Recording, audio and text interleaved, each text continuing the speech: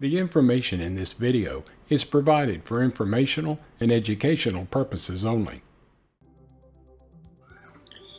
Hello everybody, and welcome to another episode of Ryan's Robotics.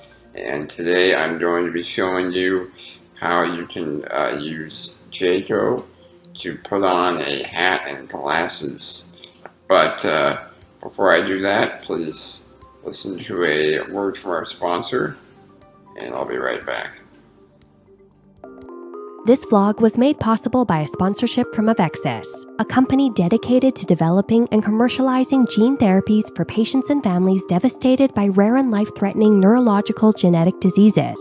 To learn more about a treatment for spinal muscular atrophy, visit treatsma.com. That's treatsma.com. It's where you will discover how this treatment works, hear about family stories, and learn about the steps to starting treatment.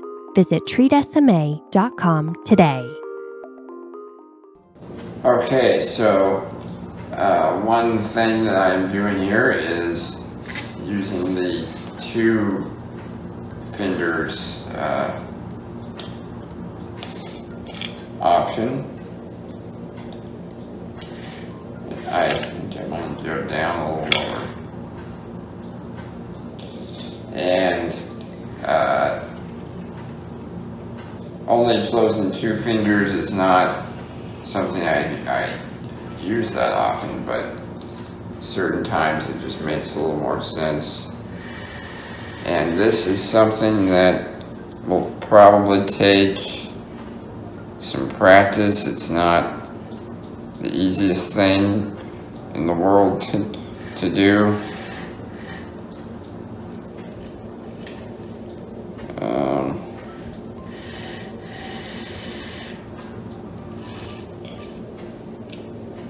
You can do it without gouging your eye out. That is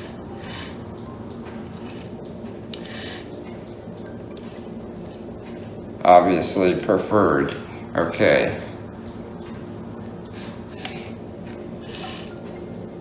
And just push them up. Now I'm going to grab the hat.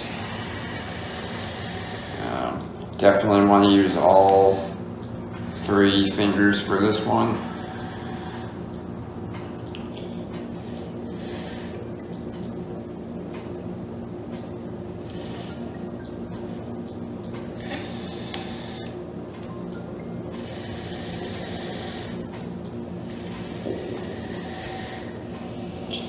And the hard thing about this is you can't see what you're doing, so you kind of have to just feel it almost.